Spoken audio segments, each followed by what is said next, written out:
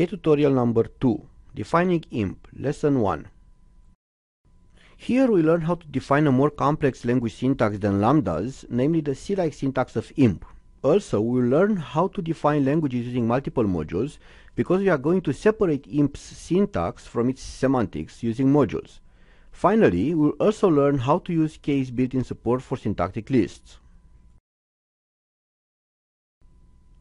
The K tool provides modules for grouping language features. In general, we can organize our languages in arbitrarily complex module structures. While there are no rigid requirements or even guidelines for how to group language features in modules, we often separate the language syntax from the language semantics in different modules. In our case here, we start by defining two modules, IMP syntax and IMP, and import the first in a second using the keyword imports. As their names suggest, we will place all IMP syntax definition in IMP syntax and all its semantics in IMP.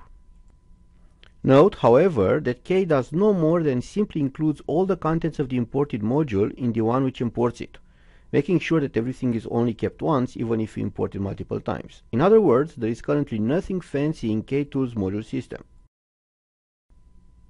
IMP has 6 syntactic categories: AEXP for arithmetic expressions, BEXP for Boolean expressions, block for blocks, STMT for statements, PGM for programs, and IDS for comma-separated lists of identifiers. Blocks are special statements whose role is to syntactically constrain the conditional statement and the while loop statement to only take blocks as branches and body respectively.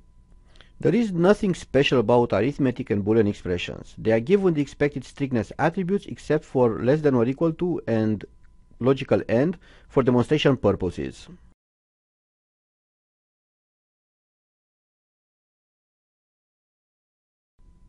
The less than or equal to is defined to be sequentially strict, which means that it evaluates its arguments in order from left to right. Like strict, the SEQ strict annotation can also be configured. For example, one can specify in which arguments and in what order. By default, SEQ strict refers to all the arguments in their left to right order. In our case here, it is equivalent to SEQ strict of 1, 2. The logical AND is only strict in its first argument because we will give it a short-circuited semantics. Its second argument will only be evaluated when the first evaluates to true. In this tutorial, we take the freedom to associate the various constructs parsing precedences that we have already tested and we know work well, so that we can focus on the semantics here instead of syntax. In practice though, we typically need to experiment with precedences until you obtain the desired parser. Blocks are defined using curly brackets, and they can either be empty or hold a statement. Nothing special about the IMP statements. Note that semicolon is an assignment statement terminator, not a statement separator. Note also that blocks are special statements.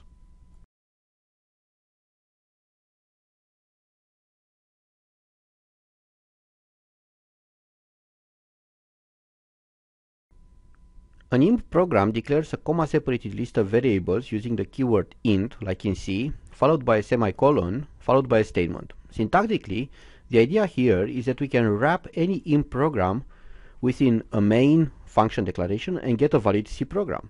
IMP does not allow variable declarations anywhere else except through this construct at the top level of the program.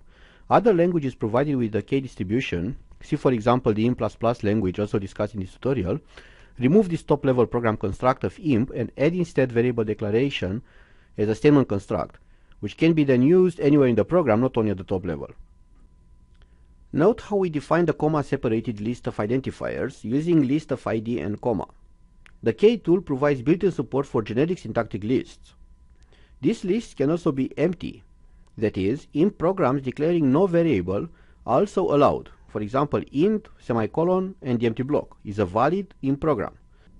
To instantiate and use the K built-in lists, you should alias each instance with a typically fresh non-terminal in your syntax, like we do with the IDS non-terminal. Like with other K features, there are ways to configure the syntactic lists, but we do not discuss them here. Recall from the first tutorial on Lambda that in order for strictness to work well, we also need to tell K which computations are meant to be results. We do this as well now in the module IMP. Integers and booleans are K results. Compile imp.k and test the generated parser by running some programs. Since IMP is a fragment of C, you may want to select the C mode in your editor when writing these programs. This will also give you the feel that you are writing programs in a real programming language.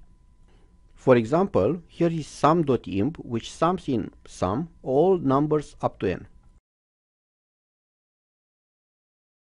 Now run it and see how it looks parsed in the default K-cell.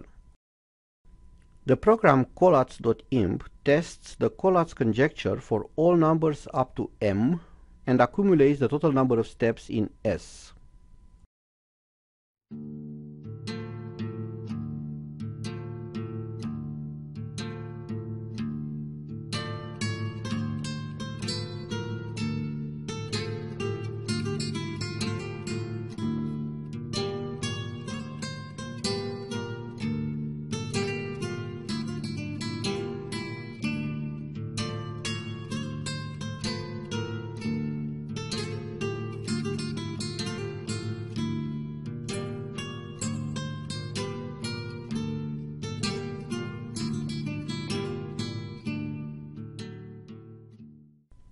Finally, program primes.imp counts in S all the prime numbers up to m.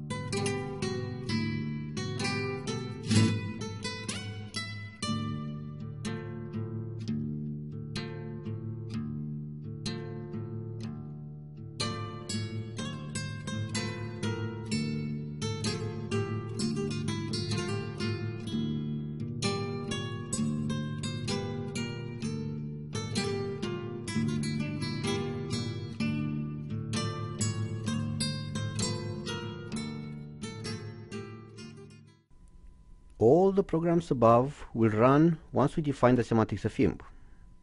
If you want to execute them now, just wrap them in a main function and compile them and run them with your favorite C compiler. This is just C. Before we move to the case semantics of imp, we would like to make some clarifications regarding the built-in K parser, cast. Although it is quite powerful, thanks to the SDF system upon which it builds, you should not expect magic from it. While the K parser can parse many non-trivial languages, see for example the cool language in K examples in the K distribution, it was never meant to be a substitute for real parsers. We often call the syntax defining K the syntax of the semantics, to highlight the fact that its role is to serve as a convenient notation when writing the semantics, not necessarily as a means to define concrete syntax of arbitrarily complex programming languages. See the kernel C language in K examples for an example on how to connect an external parser for concrete syntax to the K tool.